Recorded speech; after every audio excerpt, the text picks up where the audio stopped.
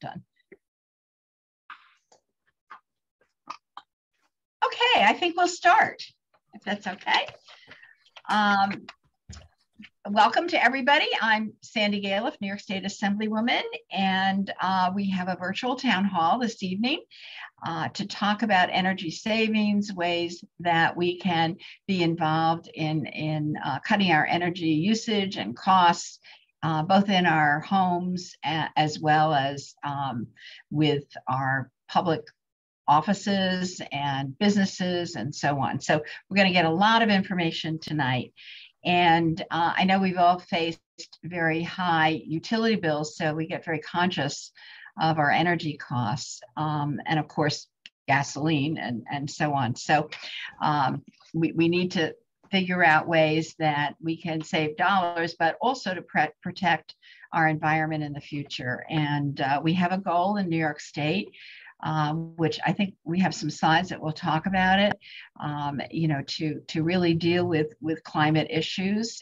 And so whatever we can do, we'll move that barometer to the right place. So we did in Albany, and we just have gotten back from Albany, but you know, we had a number of pieces of legislation that we worked on. I just wanted to mention just a couple, because we found that in the energy law, and particularly with the Public Service Commission, that our laws were outdated and they would impede any updates that we wanted to, for energy codes and so on.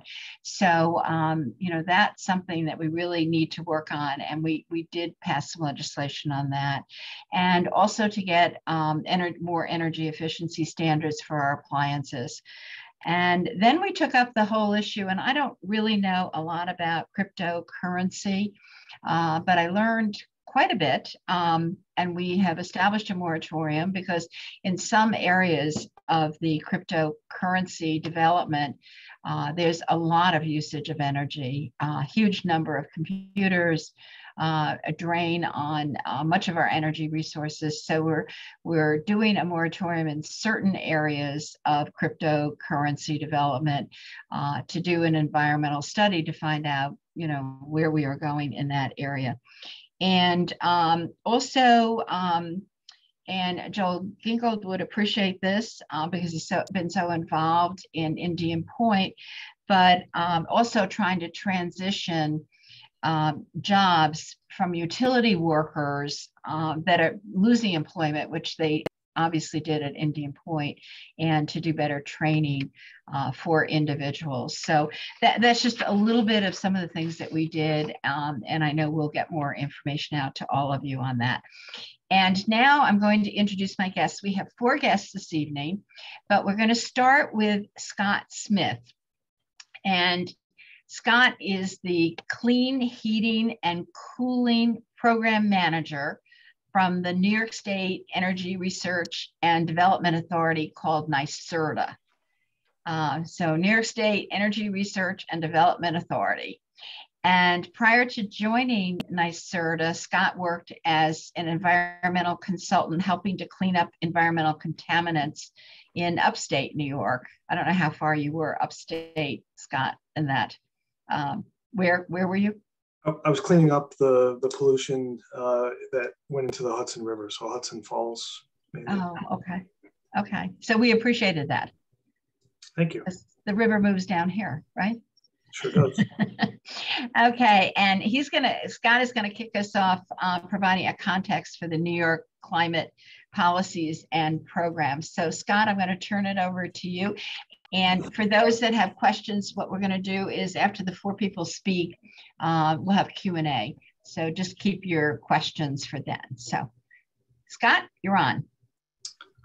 Sounds great. And actually, I just realized, Lauren, you're sharing the slides, right? Just making sure. So Assemblywoman Galef, thanks for having me and everybody for joining. As Lauren said earlier, this beautiful night. And as the Assemblywoman just said, I'm gonna set some context for some of our energy and climate policy in New York. And then really happy to be here with Lauren and Claire and Joe, who will take it from there. So I think as the Assemblywoman referred to, in 2019, New York passed some really aggressive climate legislation, some of the most aggressive in the country and even in the world. And that sets us on a path toward decarbonizing our economy, eliminating the carbon emissions from our economy, 40% by 2030, which is coming up quick, and 80% by 2050. A big part of that is we're gonna have a lot more renewable energy, and we and our colleagues in state government and private industry have made a lot of progress on that front already. We'll have 70% renewable energy by 2030, and a lot of it in onshore wind and solar, but we're also working toward development of offshore wind resources. And a really key thing to what a lot of us are going to talk about tonight in this transition is that we're going to have, even though we'll have 70% renewable energy by 2030, our electricity is going to be carbon free by 2040. And so essentially, and I'll say this again in a couple of different ways as I go through these other slides, but the plan is the overarching concept of what's happening under the Climate Act and the scoping plan that was issued by the Climate Action Council is to make electricity carbon free and then electrify a lot of the end uses that currently use fossil fuel, like heating buildings and transportation being the two primary ones. So as this says, that puts us on a path to carbon neutrality. One thing that I want to mention in the law, and I think I'll apologize in advance that I don't know that we're going to focus much of the rest of this conversation on this unless there are questions you have, but it's really laudable in my opinion that the law has a very specific focus on environmental justice and supporting communities that have been previously distressed by the climate pollution and by the energy sector that we've had, and making, as I think Assemblywoman Galef mentioned before, creating a just transition of the workforce that exists now to the workforce of the future. One important thing I sort of alluded to a minute ago is that the law created a Climate Action Council, which is co-chaired by NYSERDA and the Department of Environmental Conservation. Lots of other people involved, a tremendous amount of cross-sector input that we've gotten from a series of working groups and from all of you. I think I'm going to mention a little bit more, but there's a scoping plan that's recently been released that's important to pay attention to. Next slide. So this shows the same thing I was just talking about, maybe just by the numbers, sort of, and so very, very aggressive, but we're on a path. We are confident it's doable if we all pull together, and certainly all of you that are here today have a role to play. It's sort of an all hands on deck approach that we need to take to making this transition. And so we need a lot of renewables, we need a lot of energy storage, and again, a key thing here in this conversation we're having tonight is that our electricity is going to be carbon free in a few short years, in a little over a decade. Next slide. So this was something that was presented to the Climate Action Council, and I use this slide just because I think it's although busy, it's sort of a representation of kind of how we hired a consultant to help us look at how can we get there. We know what the end state is, where we need to be. What things can we do to get there? What things do we need to do to get there? And I'll just I mentioned electrification of transportation, so that's ZEVs on here, or zero emission vehicles. I mentioned electrification of building heating, and that's heat pumps. And that's a lot of what we're going to talk about in the rest of the conversation. And by 2030, to get us on our path, 50 to 70% of the sales of heating systems in New York need to be heat pumps, and by 2050, virtually all of them. And similar high penetration targets for zero emission vehicles. Next slide.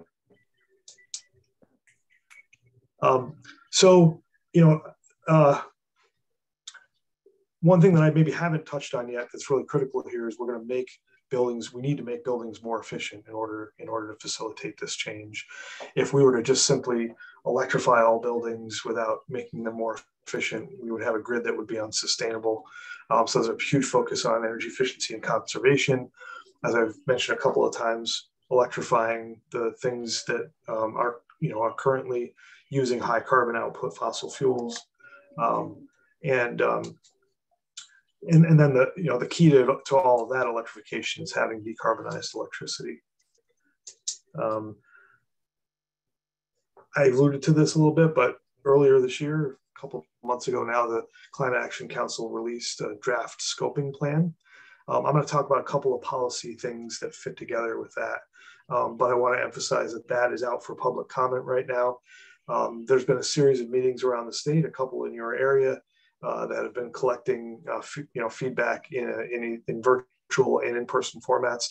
There's also an email address that you can send comments to, and the comment period is open until July 1st. I think the last I checked with a colleague, we had over 15,000 email submissions, and that's fantastic. The more feedback on this, the better it's going to be for all of us. So I encourage you to engage in that process. So we have a few things going on. So there's that scoping plan, which that's setting the stage for this overall transition. And informing that, and kind of it's a two-way street, right? These roadmaps I'm about to talk about inform the scoping plan and vice versa. We have a carbon neutral buildings roadmap that NYSERDA developed, which is a view toward 2050. It's a longer horizon view. Like what do decarbonized buildings look like in 2050? How do we get there? What are the paths to get there? Then sort of a subset of that is an electrification roadmap, which has a nearer term kind of viewpoint. What do we need to do? Right now, there's not a lot of heat pumps in the market, or not anywhere near as many as need to be. And so what do we do in the near term to kind of ramp that up and put us on the right trajectory for 2030? And so that's the building electrification roadmap. The carbon neutral buildings roadmap, there's a draft of that on our website. The buildings electrification roadmap is under development right now and should be issued for public comment sometime this year, this fall. And then sort of kind of related to all of those things, but a nearer, sort of a nearer term thing is in the State of the State this year, Governor Hochul issued a directive to us and our fellow state agencies to develop a plan to get to 2 million climate friendly homes by 2030. 1 million of those will be ready to be electrified or efficient, and the other million will be electrified. Again, it's got to be aligned with all of these other things, the electrification roadmap, the carbon neutral buildings roadmap, and there's a plan that will be developed and put out for comment later this year that NYSERDA is working on with the Department of Homes and Community Renewal and some of our other partners. So that's going to put us on a path to having 2 million climate-friendly homes by 2030. Hopefully that gives you a picture of how these things kind of relate to each other and fit together. Next slide. So a little bit more on 2 million homes. Again, it's in the State of the State address, as I mentioned. We need to develop an executable plan and along with that plan, a funding proposal. And there's a specific emphasis on strategies to leverage private capital. And I think it's true for this 2 million homes plan. It's true for the scoping plan as a whole. We won't be able to make this transition. There won't be enough money or resources to make this transition if we simply rely on public sources of funding like ratepayer funding or taxpayer funding or other sources like that. So it's really important that we all collectively find ways to leverage private capital and use that to facilitate the transition. I said some of this already, but we're looking for 1 million electrified homes and apartments. So we're talking about housing units. I should have been clear. It's not just single family homes. It would also include apartments. So 1 million of a total of both homes and apartments. And 1 million of them are going to be ready to be electrified. So that means they're going to be energy efficient. They're probably going to include, make sure that there's adequate electric supply. And then 1 million of them will actually be electrified, meaning that they'll have heat pumps for both heating and hot water and the capacity to serve them. And consistent with the goals in the Climate Act, at least 800,000 or 40% of those 2 million homes will be low to moderate income households that are sort of by definition in disadvantaged communities. And then just at the bottom, I just wanted to drive home to everybody the scale of what we're talking about doing here, and it's doable, right? We converted from, in the past we've converted from primarily like dung related fuel sources to then coal, and then from coal to oil, and oil to natural gas. So in relatively short order, so that's happened. We've done it as an economy a number of times, but it is a pretty aggressive transition we're talking about, and so. We're talking about an increase of 10 times the number of homes, that are being converted today that have to be converted per year by 2030. And I think that might be my last slide. No, one more. Okay. So, and Claire, thanks for fixing this for me, by the way. So this slide, I'm not going to dwell on this too much, except to say the good news is that for most of these solutions, not all of them, but most of the solutions, there are technologies available to do it, and in many cases, especially for new buildings, at low or no incremental cost. Their existing buildings are a lot harder, and there are certain things that places where we need to develop technology or bring it over from overseas or improve it in order to really make this transition. I'll just point out one example of that. So electrifying 100% of hot water needs in large multifamily buildings is pretty challenging. And so we're actively working on solutions to do that. So we're going to need a significant focus on, overburdened communities and making sure that they are part of this transition, and that they benefit, and that this results in energy savings for them and cost savings for them. And I think the good news overall that I think this slide is sort of trying to drive home is, we have the means to do this, and we just have to work together to make it happen. And I think that is my last slide. And so I think with that, I'm turning it back to Assemblywoman Galef, who's going to introduce the next speaker. Thank you very much. Thanks so much, Scott. And we may come back to you with how can my constituents reach out to try to get some funding for these activities. That may come up later on. So now I'd like to introduce our three other guests, and it's Lauren, Claire, and Joe. So and they're going to be working together on this presentation. So first of all, it's Lauren Brois, who is the Director of Energy Smart Homes campaign with Sustainable Westchester. And she's worked since 2013 to design community-based approach, helping homeowners realize energy savings. So I think probably Scott would tell me this is where we're coming, while making homes more comfortable through energy efficiency improvements incentivized by NYSERDA. And then Claire Kokoska is the manager of solar programs with Sustainable Westchester, and she manages the opt-in Sustainable Westchester Community Solar Program launched in 2018. And since its establishment, she's worked to enroll several thousand residents, municipalities, and small businesses in the program. And then Joe Montuori, who is the president of Sustainable Putnam, where he works to educate the community members and leaders, as well as to facilitate collaborative sustainability projects. And prior to this, Joe was a social studies teacher for 20 years, teaching courses including public policy and sustainability and society. So now I'm going to turn it over to Lauren, Claire, and Joe to share their presentation about home energy efficiencies, renewable upgrades, and options available locally. So I think Lauren's going to start, right?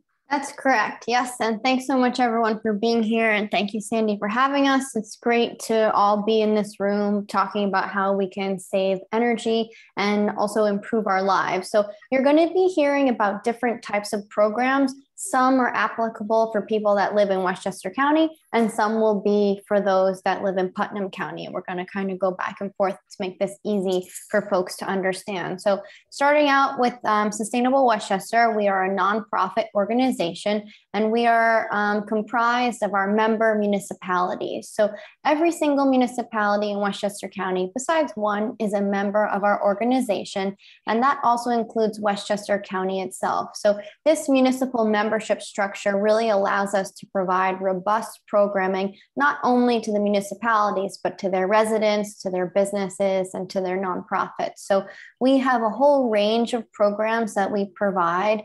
If you have questions, and we're going to be talking about a lot of these programs tonight, we're going to touch on our Westchester Power program, which is our community energy supply program. You're going to hear about community solar, a way to save 10% on your energy bills. I'm going to be talking about energy smart homes. So if you have a drafty house or if you have high heating bills, you're going to want to listen to this section of the presentation. And we're also going to touch on grid rewards, which is a demand response program, helps you save a couple dollars over the summer by reducing your energy. So we're probably not going to touch on electric. Well, we're not going to talk about commercial clean heating and cooling, but if you happen to be a business owner yourself, or if you have a property that you're interested in electrifying, we can help with that. We also have resources for those looking for zero waste information and electric landscaping equipment. So without further ado, I'm going to introduce Joe, who will be representing his organization, Sustainable Putnam. Okay. Thanks, Lauren. Okay, so thank you very much, and thank you, Assemblywoman Galef, for having us tonight, and thank you to Scott Smith for joining us as well, and everybody in our audience. Just very quickly, Sustainable Putnam is a 501c3 nonprofit organization. We were founded in 2020, just as I was retiring from teaching. 30 years, actually, not 20. It felt like 20, though. It went by quickly. And unfortunately, because of the pandemic, it's been a bit of a slow start, but we've gotten a few things accomplished. And here's a few of our programs right now. Solarize Putnam, which you'll hear a little bit about later in the program. Our 100% Renewable Energy Toolkit, which is an online digital set of tools that you can use to help shift your household. Businesses could use it as well. We've worked with libraries and we're working with houses of worship as well to shift their energy use to renewable sources while also eliminating carbon and fossil fuels. We do coaching with local governments, residents and businesses and so forth. And we're working right now to develop a new program to help low and moderate income folks in particular with a special climate fund, which will involve carbon offsets and grants made to folks that want to make those changes in their home. So that's the kinds of things that we're doing. And this is a little screenshot of our toolkit. I'll put a link in the chat to a PDF that you can open up, and it'll have links to everything that I'm talking about tonight. And I also want to mention that we're going to be talking a little fast and telling you about a lot of different programs. Don't worry if you can't keep it all in your head. Don't worry about, I wouldn't even worry about taking notes. I would just listen, maybe pop questions in the chat, because I know that Sustainable Westchester and Sustainable Putnam, Claire, Lauren, and I, and Scott, we are here for you after the program is over, right? So, if you need help, that's what we do on a full-time basis. So fear not. So let's jump right in with what I like to call the 2 rules and 8 tips for reducing your home energy costs. And I want to stress that not only are you going to save money by making these changes, but you'll also have a more comfortable home. I've made these changes myself in my home. I'm now fossil fuel free, and I'm amazed at how much more comfortable my home is as well. And I'm saving money, and not to mention eliminating our carbon footprint. So rule number 1 is get efficient. As Scott said, we can't make the transition to renewable energy unless we also are more careful with how we use it. And that doesn't necessarily mean,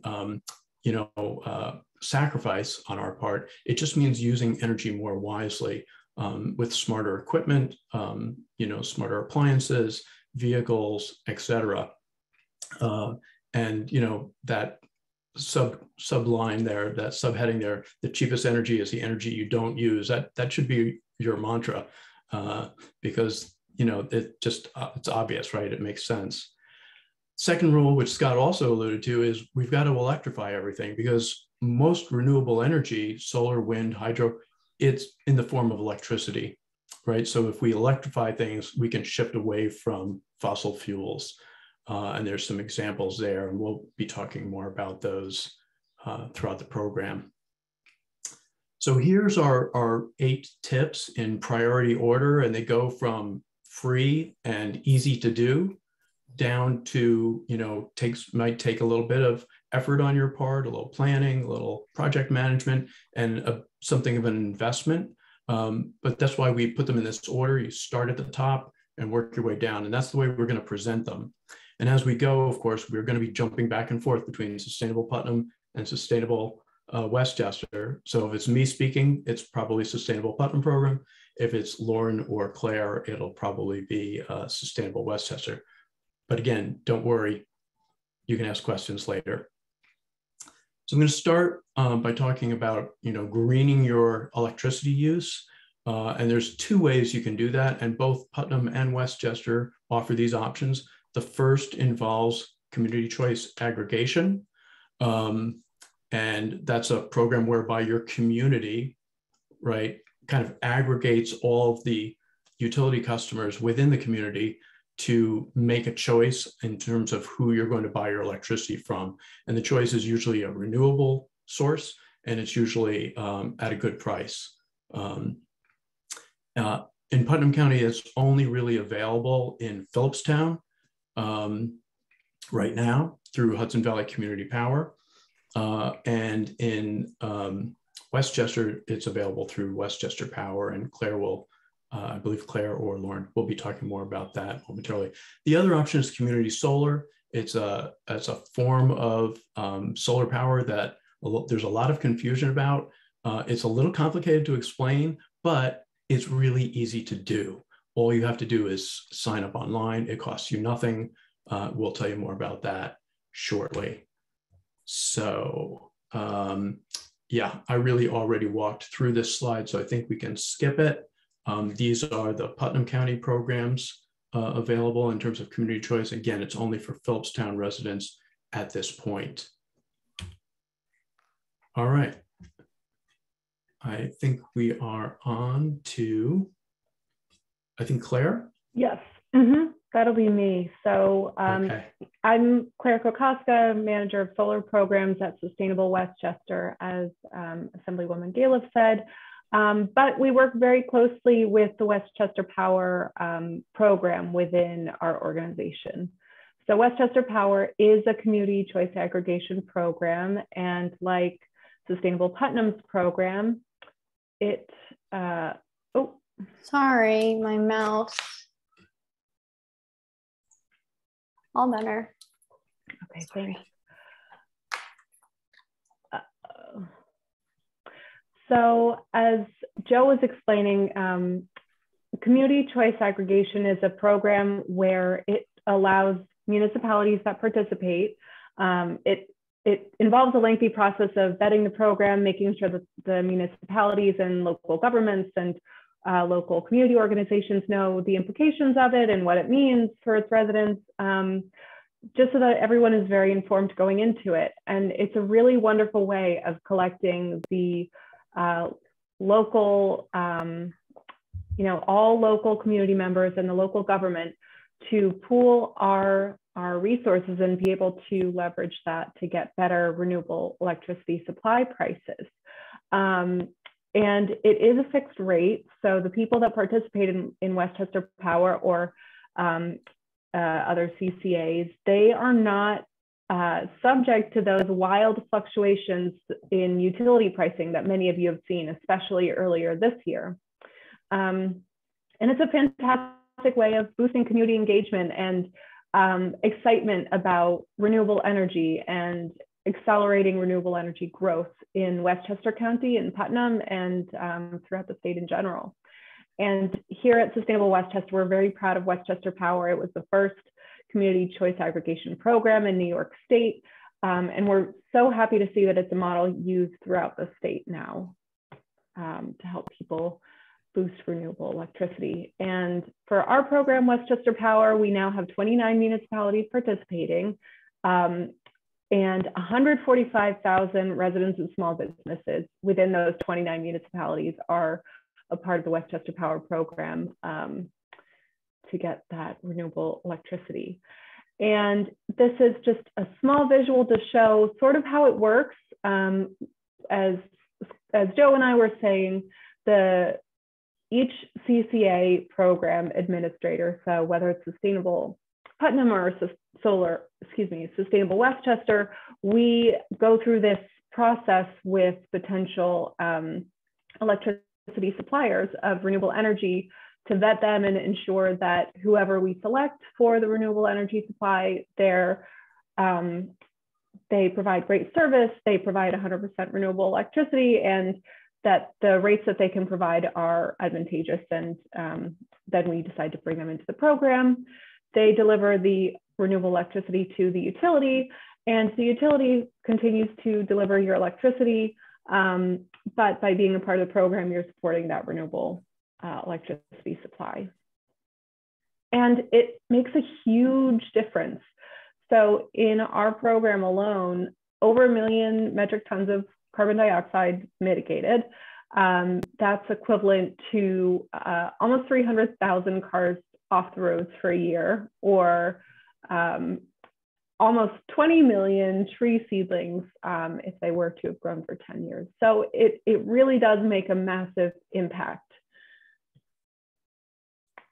And I'm going to pass it back to Joe to, we'll pivot from CCA programs to discuss community solar. Thanks, Claire. So community solar, as I mentioned before, it sounds complicated, but again, very easy to do. Community solar is a program authorized by New York State, and you basically are subscribing to solar electricity from a solar farm somewhere in New York State. They put their power into the grid, and you wind up getting 10% off your electric bill. So it saves you money, it costs you nothing. It's just a few clicks on the computer. No installation involved, 10% lower electricity costs for 20 years or the life of the solar farm. That varies from program to program, but generally that's the case. You can cancel at any time. Even if you're part of a community choice aggregation program that we were just discussing, you can still do community solar. So it's kind of a no-brainer, you know. I mean, it's good for your pocketbook, it's good for the environment, and it's good for the solar industry in New York State, and it's good for meeting our climate goals here in New York. At the bottom, that last bullet, right now with Solarize Putnam, you can get a $100 gift card for subscribing. That money doesn't come from us, it comes from the solar provider that we are working with. That deal might not, you know, be around for long. I'm not sure. They can change that at any point, but right now, if you sign up, that's the deal, and you can do that from our website. Whoops. So very basically, here's how community solar works. Essentially, as I mentioned, you subscribe to a solar farm. For every subscriber, they put the amount of electricity you are using on an annual basis. They average it out, and they are putting that amount into the grid. The utility must then accept that power, and it just goes out through the grid. It doesn't necessarily go to your home. It just goes to everybody's home. That's the way the grid works. But you get credited for that solar electricity from the solar provider, and it goes onto your utility bill. So I guess next slide. And Claire is going to kind of dig deeper here with some more details about the billing and so forth. Yes, and so as Scott said, the solar credits that you earn, you get a 10% savings off of those each month, which can be up to 10% off your total electricity bill. So it's a fantastic way of signing up to a free program. You could cancel anytime for no cost, and you do get this consistent savings on your electricity costs. Now, I'm going to show you how it works now. It's a two-step process currently, but there are some exciting changes that will really simplify this in the coming months. So right now, and this is an example for a Con Ed bill because many of the folks in Westchester have Con Edison, but it's the same general process whether you have Con Ed, NYSEG, National Grid, Central Hudson. It doesn't matter the utility, it's pretty standard. So on your utility bill, generally on the first page, you'll see an area where there's a negative dollar amount, and different utilities have different words and terms for it. In Con Ed, it's adjustment, but your solar credit shows up as a negative dollar amount, lowers your total electricity bill. In this case, we'll assume a solar credit of $100, meaning your bill goes down $100 to the utility. Step two is you pay your solar farm for the amount of that solar credit at a 10% discount. There's a lot of orange here, but the takeaway is that you save $10 overall for a $100 solar credit. Now in the future, the second step will be eliminated and the savings will all be right on your utility bill. We're very excited for that change that's coming up in many of our solar farms already. That has, the utility has made that transition, but it's going to be even more streamlined than it currently is to get that savings by supporting solar energy. So community solar is a wonderful program on all counts. And now I am going to. I just want to mention that if you are a NYSEG or Central Hudson customer, it is one bill that you're getting from the utility with the solar credits directly on there, which is what Claire was just referencing. And then it's coming to Con Ed, I guess. Yeah. Okay. So wait, it's on NYSEG as one bill, is that right? Not for all solar farms, but most of them. So yeah, most solar farms in NYSEG do, not all. I learned something new today. I love it. The ones that we've been accessing through Power Market, that's the solar provider that we use, they've all been one bill.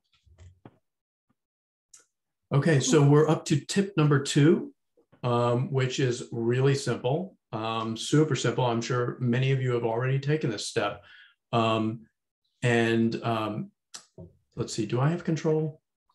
Oh. If you could just click, there's just going to be a bunch of arrows that pop up as you click.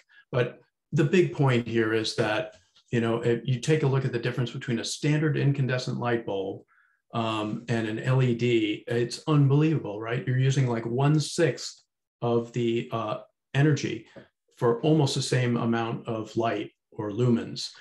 They last forever. I mean, if you've got a young child at home right now, they'll be out of college by the time you need to replace that light bulb.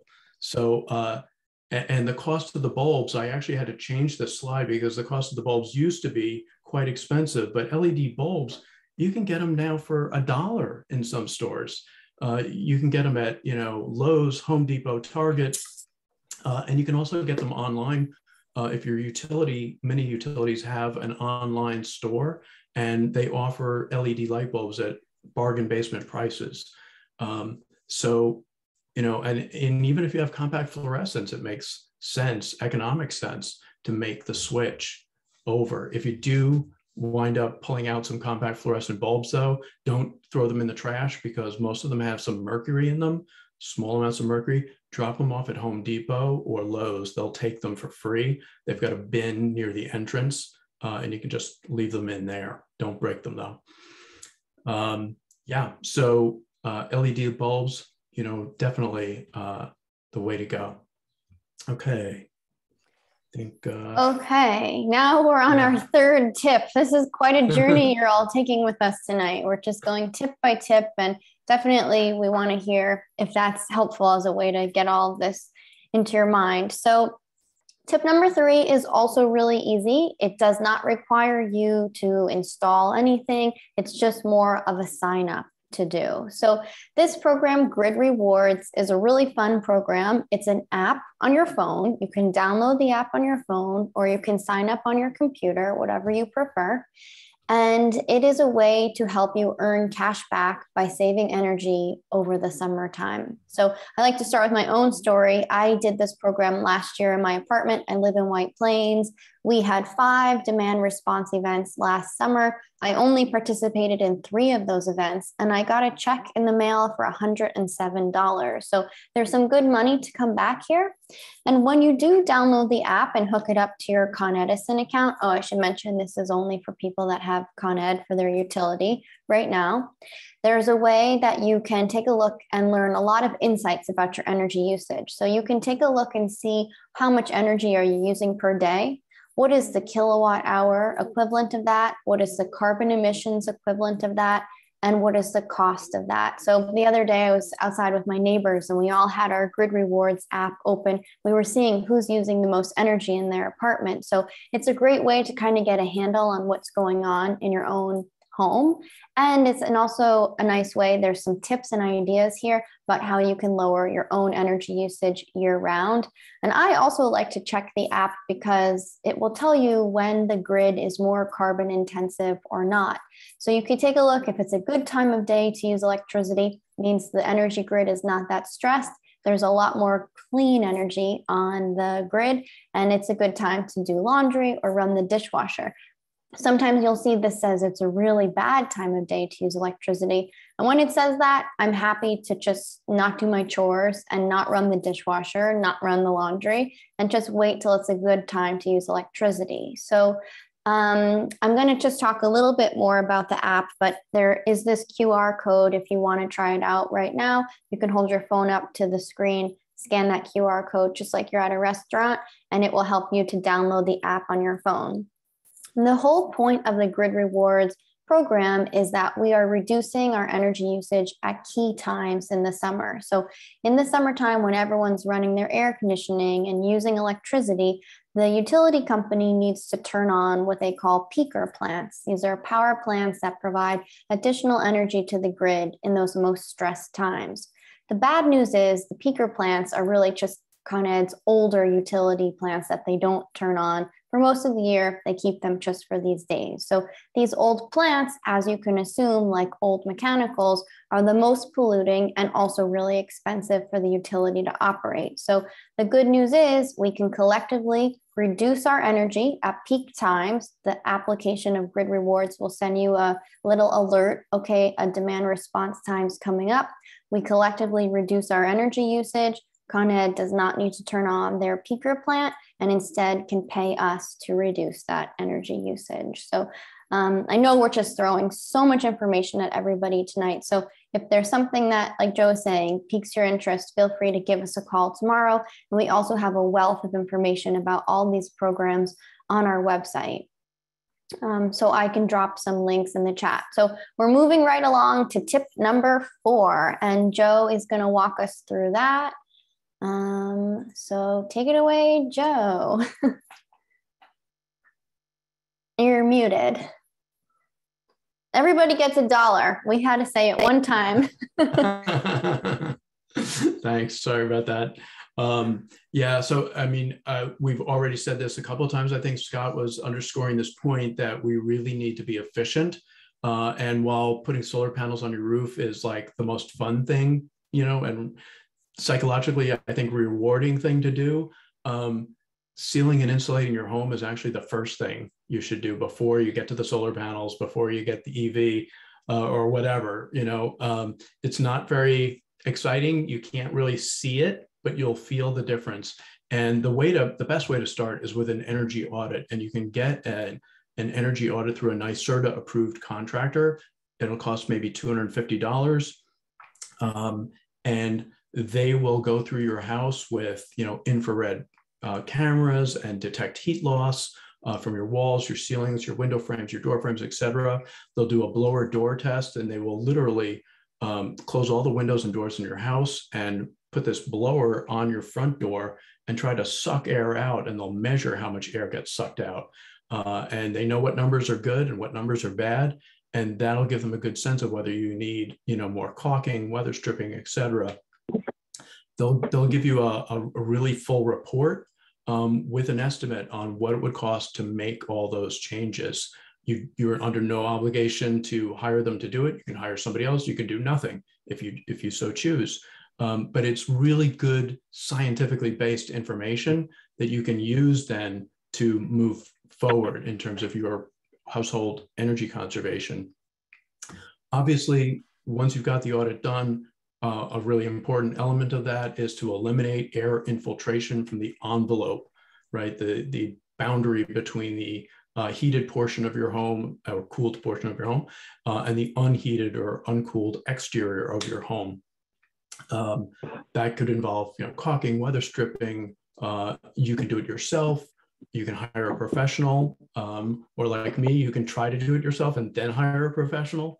And then there's also, of course, insulation, also vitally important. I know when I was a kid, and then during the first oil embargo, I was putting 6 inches of fiberglass insulation into my parents' attic, and that was good. That was considered, adequate. That it's about half of what you need and what's recommended today. So times have changed, and if you've got old insulation in your attic, it degrades over time and it becomes less effective. That's something that an audit can tell you. There's all kinds of materials you can use. Again, you can do this yourself in the attic, the crawl space or basement, your heating and cooling ducts. You might be able to do that yourself, but the walls, when it comes to the walls, unless it's new construction, you probably need to hire a professional, and they can do all of the above. So, really important things to do. First step, energy audit, then sealing and insulation. Just a photo of a professional blowing in cellulose. That's what I had put into my walls. One of the advantages of this is that it actually compresses the old insulation, and it forms a really good effective layer of insulation. That's something I was not obviously able to do. They've got machinery that's designed to do that. Whoops, sorry, I think I went forward too far there. It's all good. So Joe is talking about home energy efficiency, adding insulation to your house and all that good stuff. And if that's kind of piquing your interest, you might be wondering, okay, so how do I actually do this? The good news is there is a New York State program that's available for homeowners and in some cases renters to make their houses more energy efficient by adding insulation and air sealing. So there's some more pictures here to get a sense of what they're doing. Again, the blown in cellulose, that picture all the way on the right. This is actually a material made out of recycled newspapers. Sometimes there's blue jeans mixed in there. It has a very high R value about how much heat can transfer through it. So it's a great way to make your house feel immediately. I go to people's houses the first day they get the insulation done. They're shocked how quiet their house is, how much more comfortable it is, how much less drafty. So good stuff. And the best news is there's a lot of bang for your buck. So you may be thinking, okay, yes, I have high energy bills. My house is sweltering in the summer.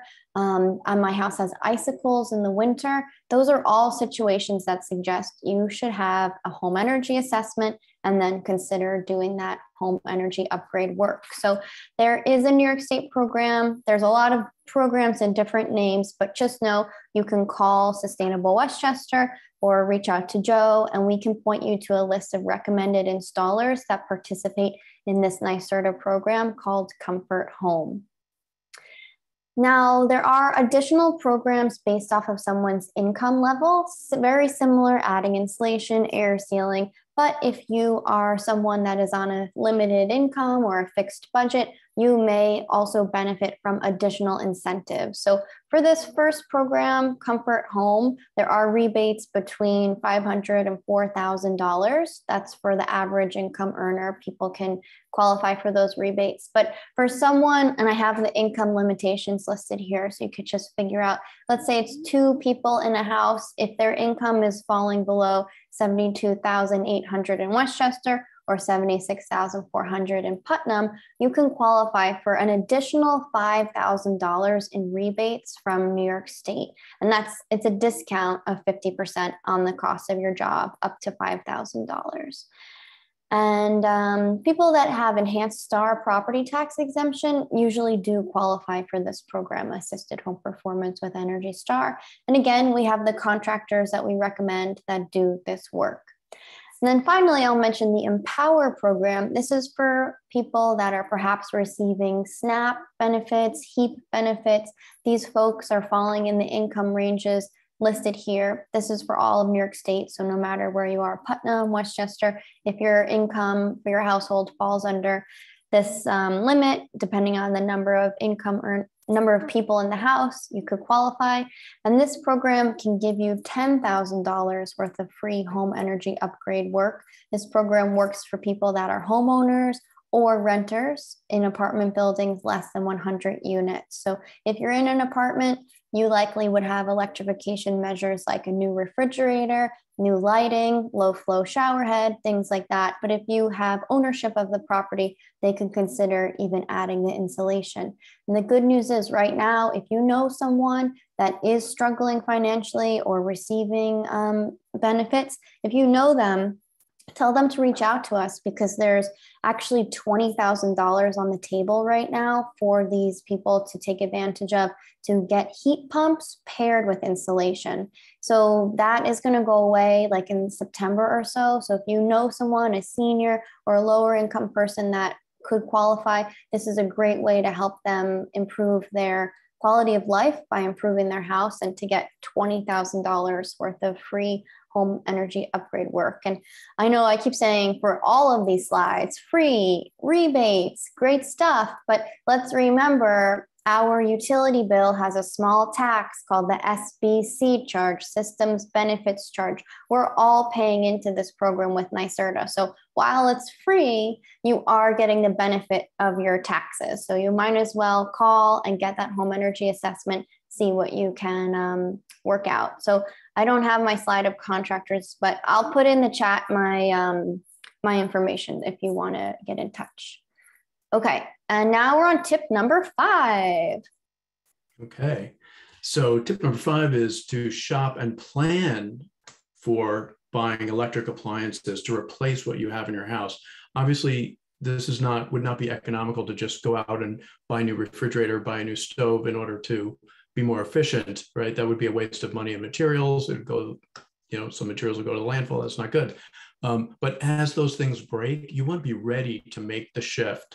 And so we emphasize planning in advance. Get familiar with what's out there and available that's more efficient and electric.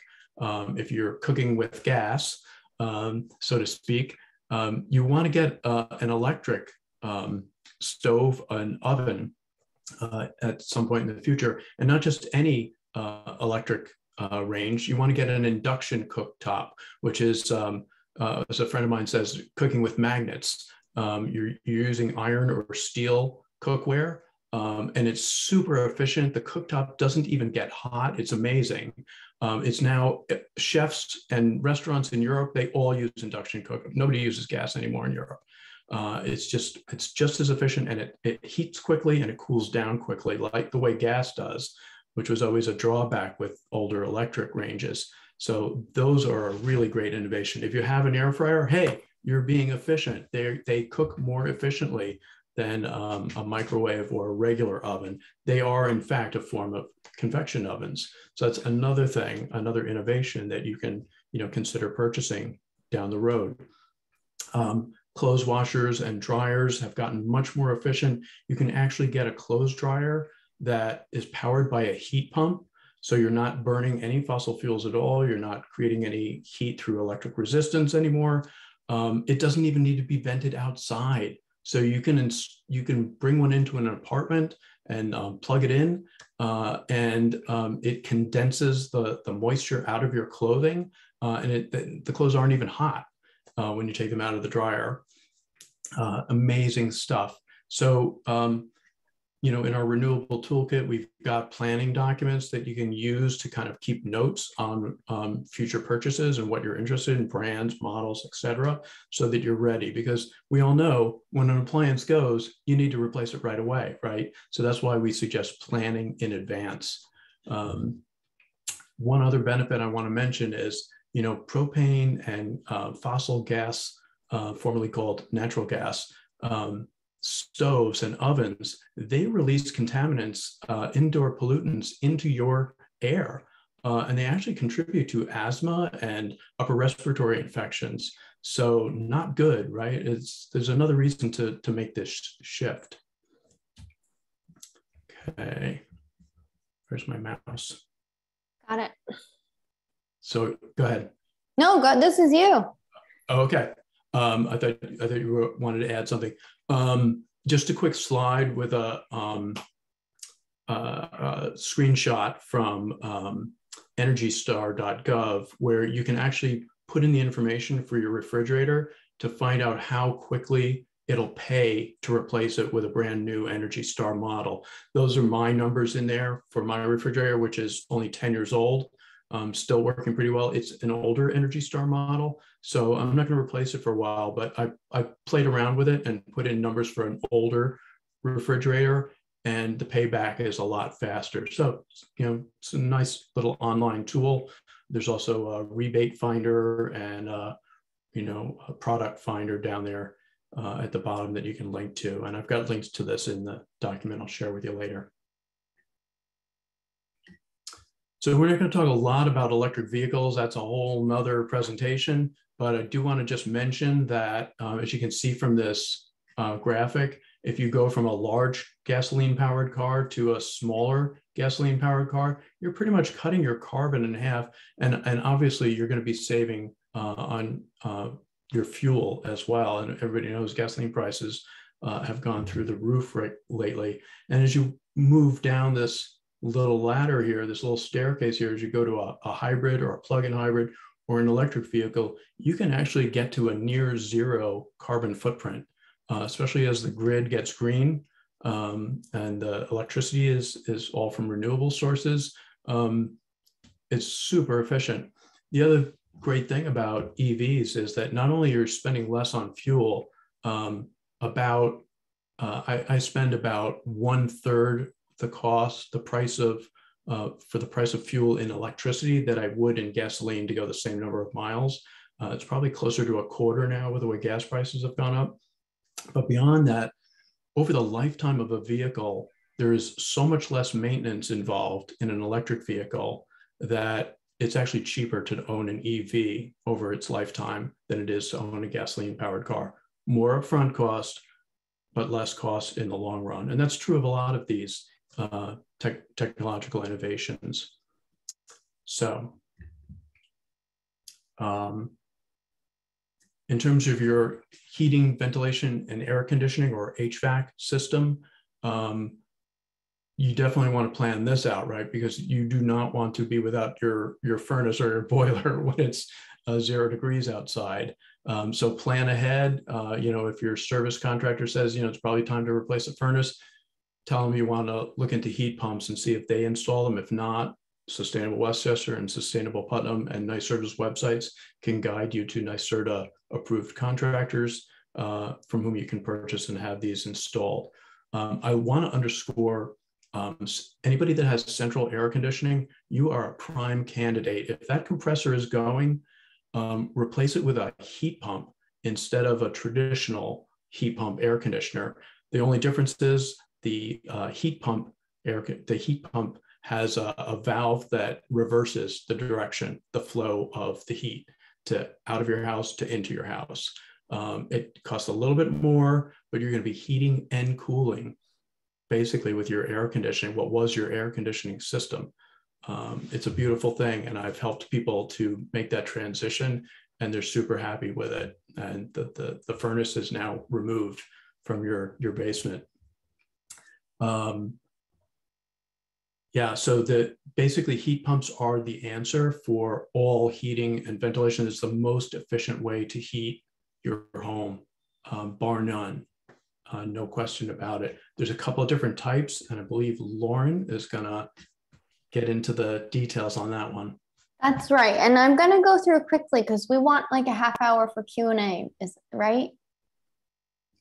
Okay, so we talked about home energy efficiency, the first step to making sure your house is prepared to make the switch to heat pumps. And Joe talked about planning for the future. It's not like you're going to run out if you have a new furnace or if you have a new heating or cooling system. You don't want to replace that tomorrow. But, you know, if it's getting older, you're thinking about in the next couple of years, you're going to need a new heating or cooling system. It's worth having the assessment now to get prepared for the future. You may even find that making the switch is just like the refrigerator is more efficient than keeping that old system.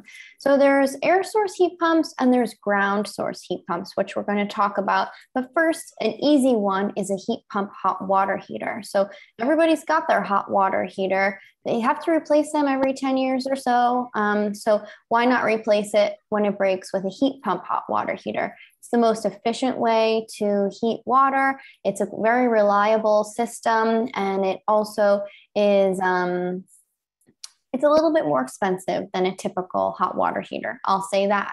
But since it's 3 to 4 more times more efficient, it has a very quick payback period. In the fall, you're going to start to see these heat pump hot water heaters at the big box stores have a coupon on them so that you can get an instant rebate when you purchase it.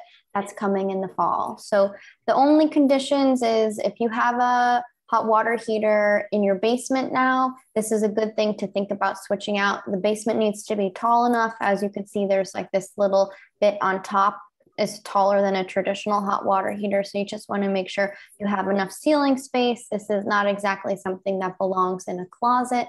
So there's some, you know, things you might want to think about, but you can call one of the contractors on our list as well, and they can help you figure out the best solution if a heat pump hot water heater works in a certain area of your home. Oops. Okay. So moving right along to air source heat pumps. So you've seen air source heat pumps before. They come in 2 different ways, but you've seen the ones that look like this. Maybe in a restaurant, you've seen them before, or when you are traveling, or perhaps you even have them in your own home.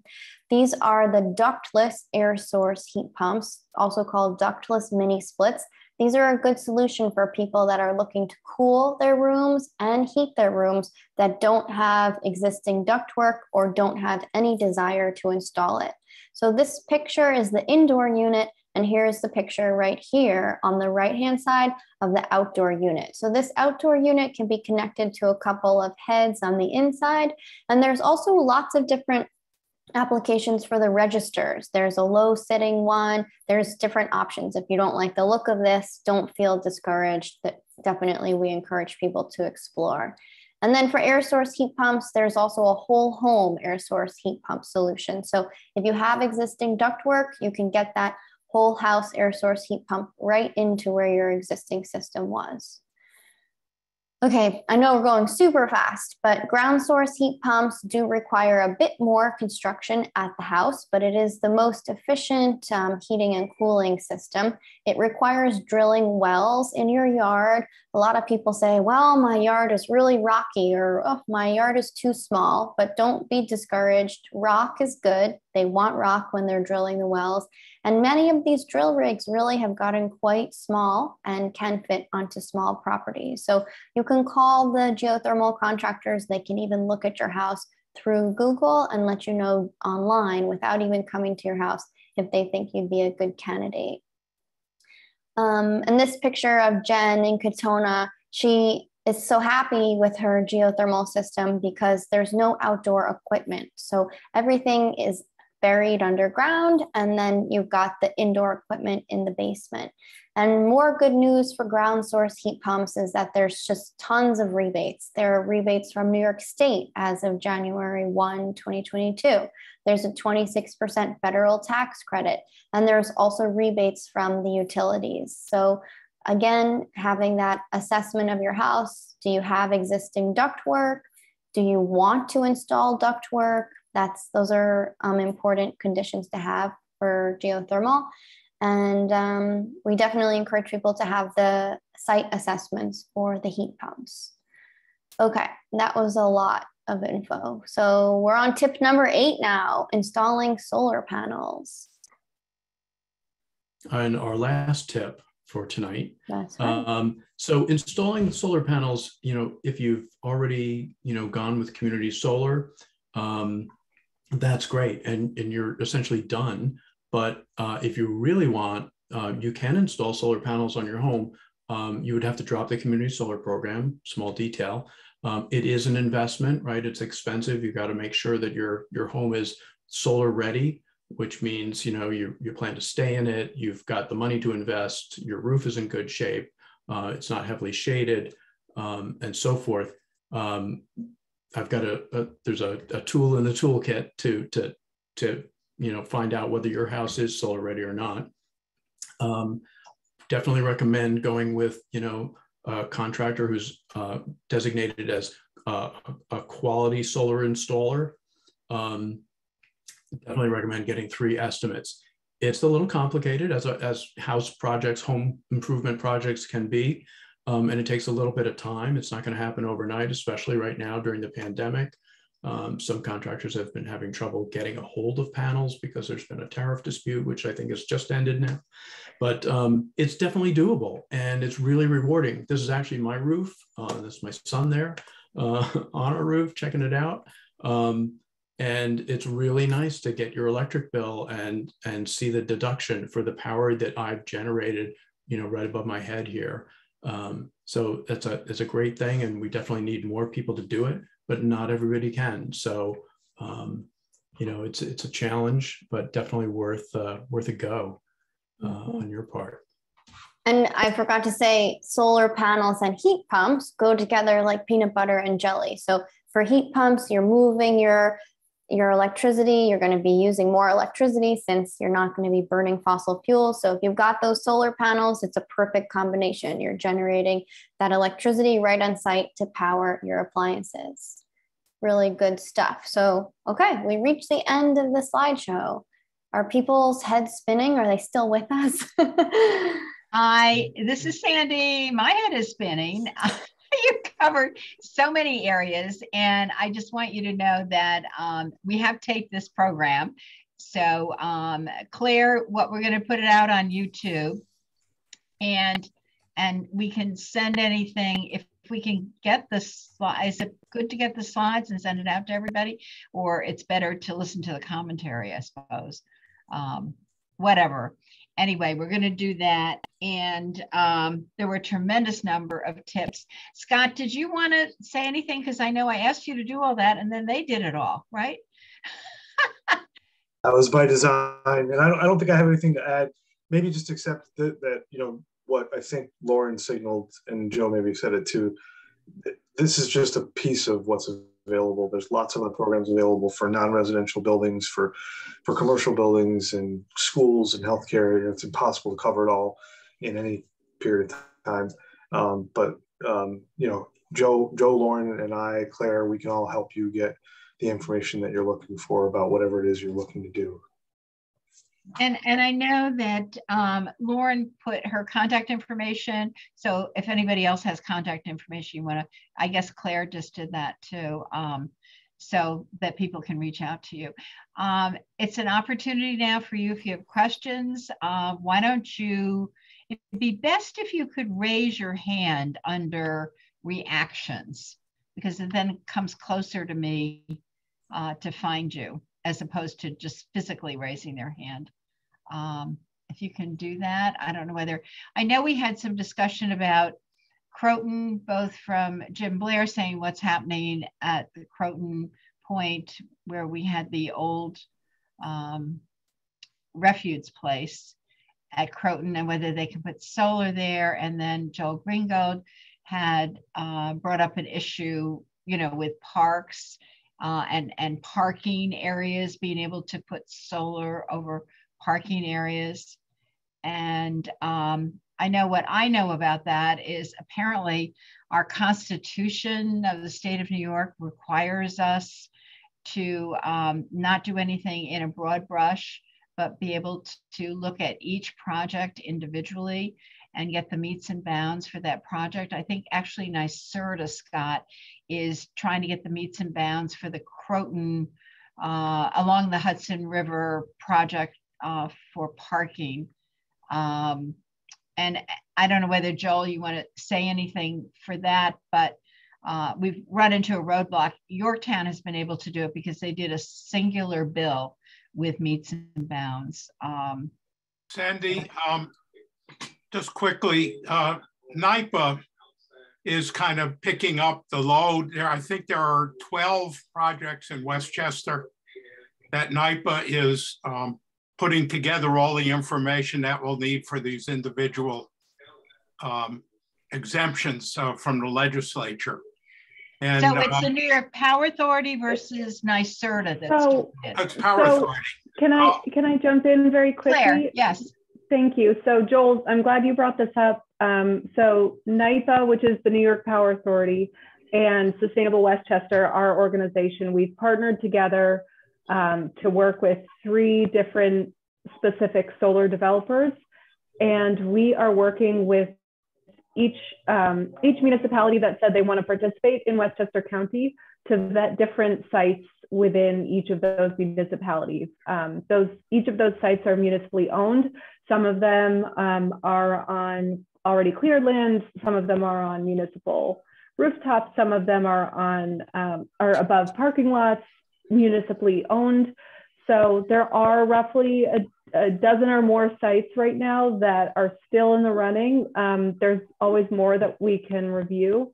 But yeah, there's this specific issue called parkland alienation where we can't just construct a solar canopy, which is what many of you have seen, where there's a parking lot and you build an elevated solar installation on top of that so that you can still park cars under it, people can walk under it, and maybe you need one parking space taken up for the actual equipment, but other than that, everything else is completely usable underneath that solar canopy. But the parkland alienation rule says that you can't displace use of park land, and some of these parking lots fall under that rule because they're municipally owned, which means that we have to go through an additional process to get approval for a lot of these parking lot sites. If I can just add a quickie, Sandy and Pete Harcum introduced a bill which would allow us to build small solar arrays in parkland parking lots without the exemption. And she fought nobly right up to the end. Yes. Right up to the last day of the legislature. There was one individual in the assembly, chairman of the committee, would not permit the bill to go through. So we're now back to the individual exemptions. So thanks, Sandy, for all your work. Right. Well, you're welcome, but we learned about a constitution. We also found, if you haven't been to Mary Knoll in Ossining, you will see that they put in several different, they have, I think it's 2 different parking lots where they have put solar arrays over their parking lots. But again, they are not a municipal park. So they're able to do that. So you should encourage other people to do this kind of thing. But we'll get to it. It's just, it's trying to get around the Constitution and other laws. So are there any, Jim Blair? You have to unmute. Yep. Okay. Thanks, Sandy. I'm afraid that the answer to my question about Croton Point was responded to, but I went away so quickly I couldn't read it. Just to maybe clarify the question, the old Croton landfill has been capped, and it is we're not talking about removing trees or anything else.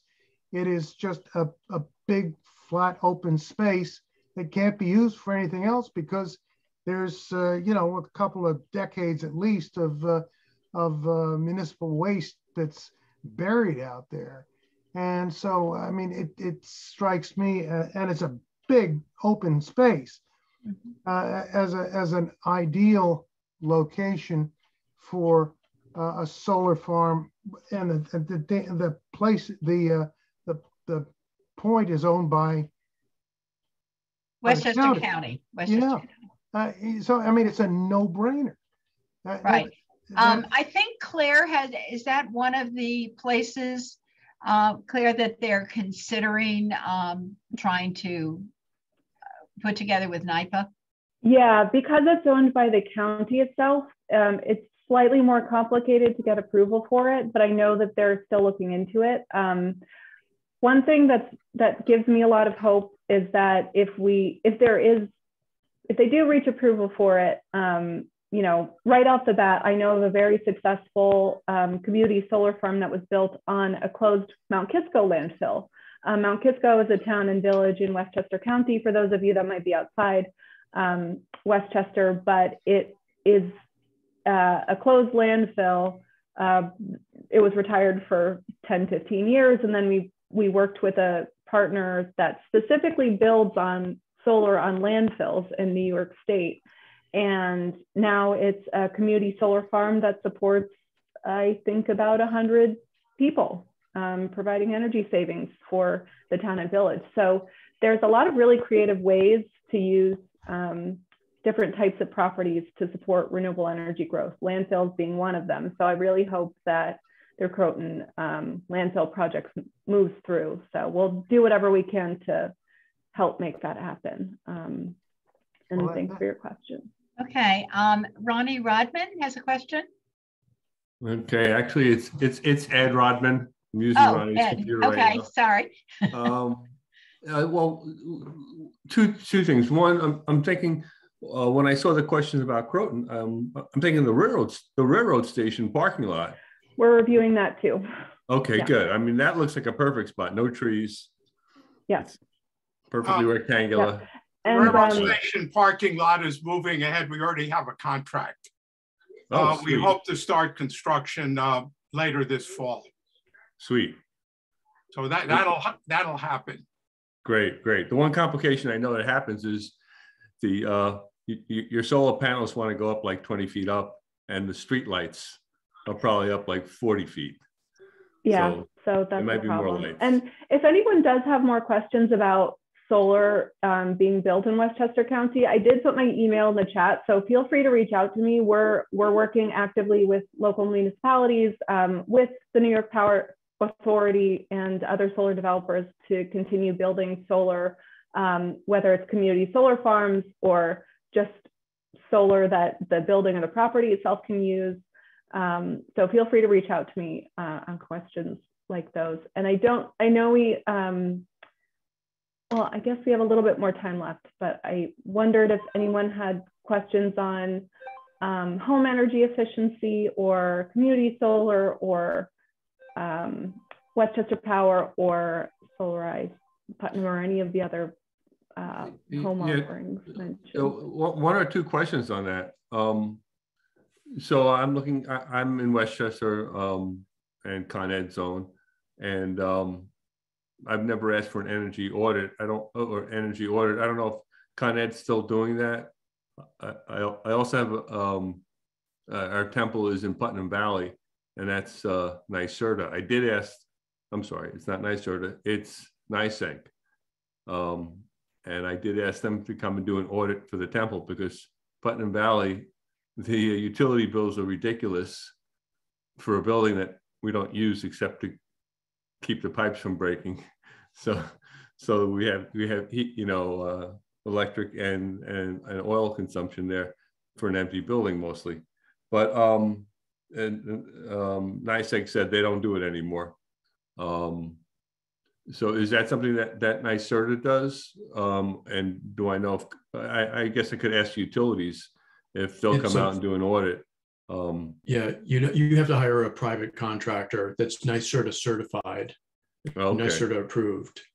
Yeah, they'll come and do the audit. They'll do the, check out everything and give you a written report that you can work off of. Okay. I actually had an energy audit done by Con Ed when they were doing it, which was what, 12 years ago or whatever. And I have to tell you, it was fantastic.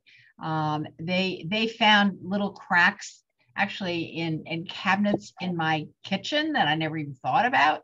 And of course, around my fireplace. I mean, it was an incredible audit. And I did some things. I redid my whole basement. I still need to do my attic, though. I had too much stuff in my attic to determine to go in that direction, but I need to do that. So it was wonderful. And I would think if it's $250 is probably well worth it to have an audit done. So. Yeah, and the assessment can be done now through this NYSERDA program. You can call Sustainable Westchester. We have a list of contractors that we recommend. The contractors are participating in the NYSERDA program, and they'll do everything similar to what you were describing, Sandy. They're looking for those cracks and those leaks. And yeah. But you don't know, the air is just, that hot air is just going out. RENZ, Renz? You have a question? Hi, this is Renee. I just had a question regarding I'm in Peekskill, wondering if there are any programs for rebates if you decide that you do want to put solar on your roof. Are there any statewide or other programs? Can you hear me?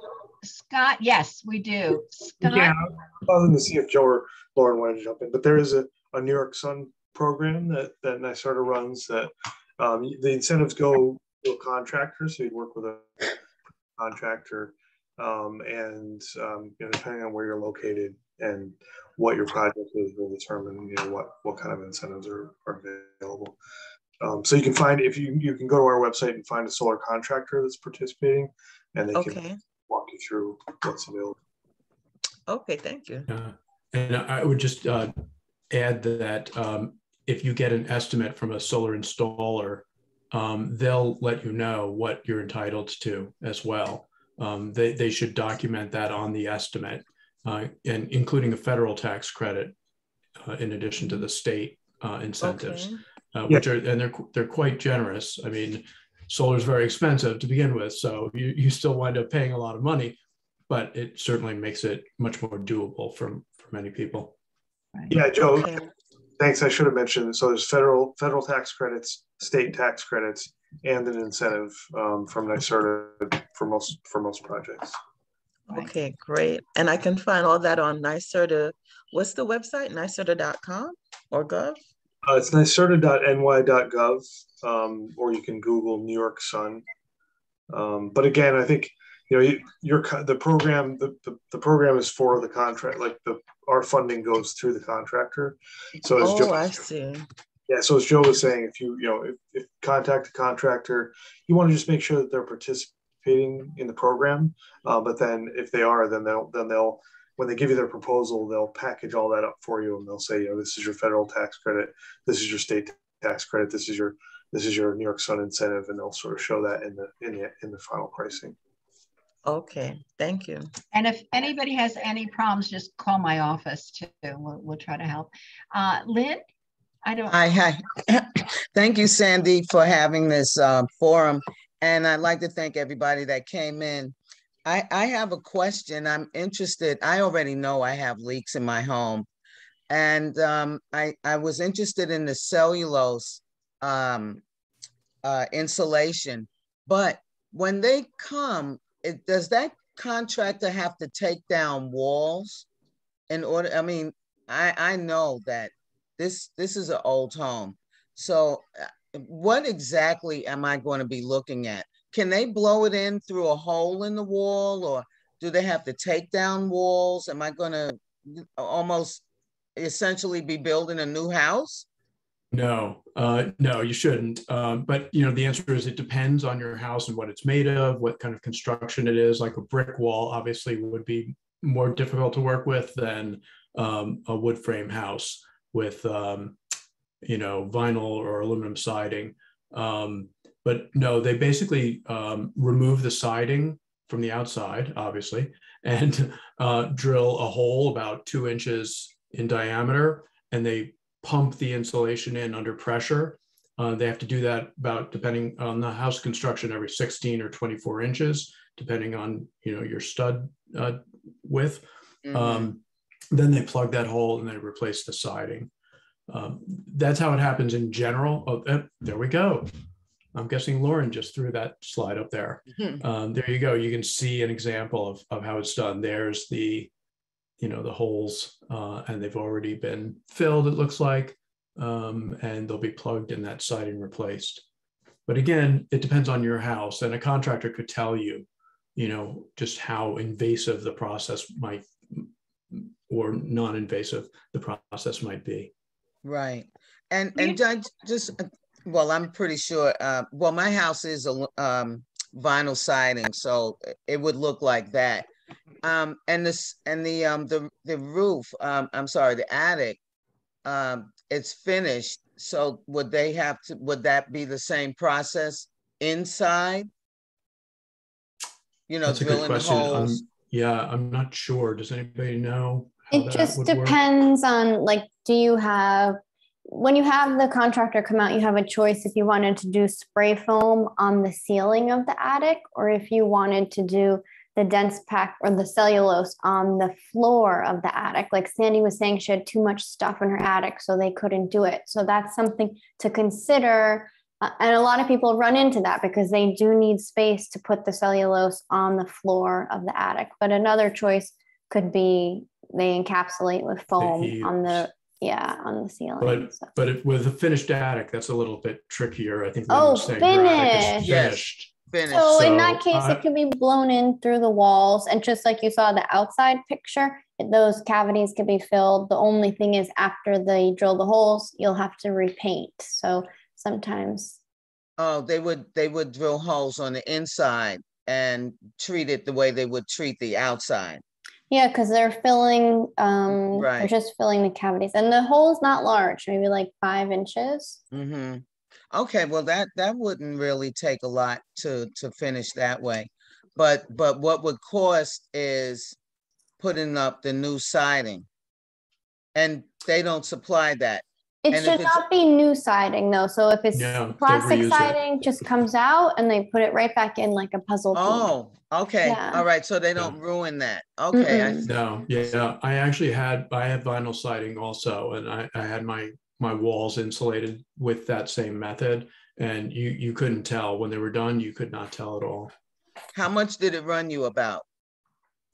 Well, that's a complicated question because I had a lot of work done. But just for the cellulose, I had my attic done. I had my walls done. I had everything sealed. I'm trying to think of what other work they might have done. They also did my basement.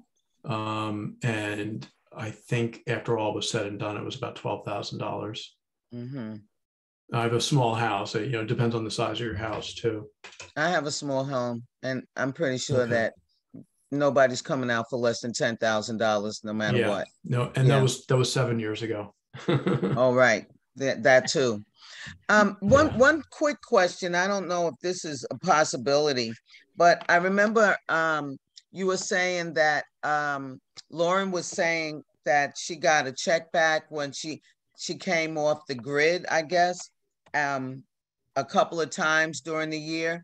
And does coming off the grid include using a generator?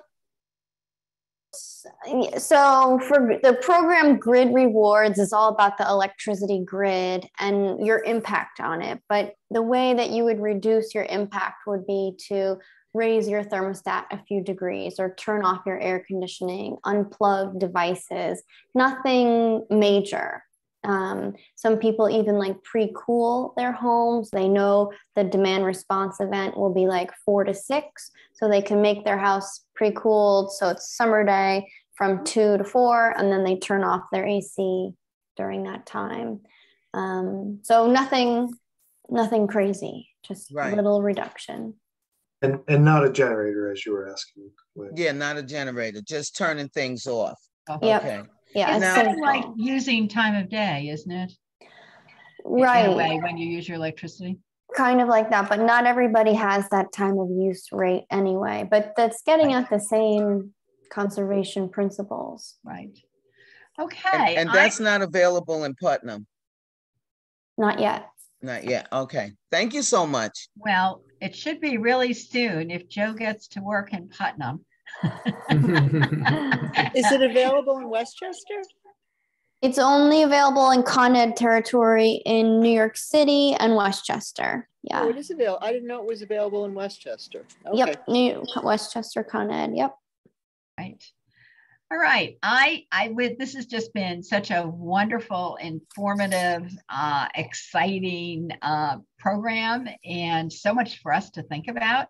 And I like the idea that we should start to plan ahead of our appliances falling apart and our furnaces and everything else, to really go out there and look to see what is available. So I just really want to thank Scott and Lauren and Claire and Joe, because it was just a packed show with great things. So I think we should all unmute and clap for all of them.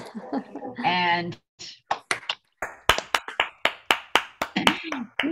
thank you so much. And we will collect any, just call my office, 914-941-1111.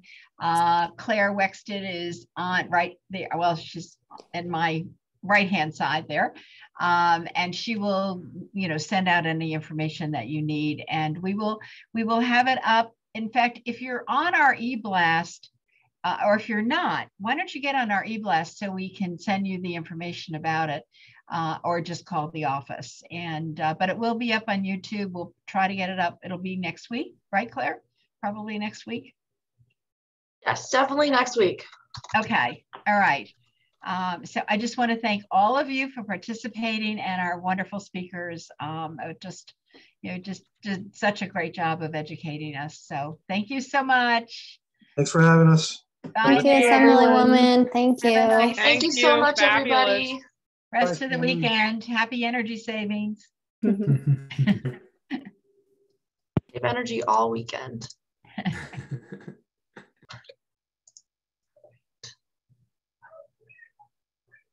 I'm just staying on so I can get the recording.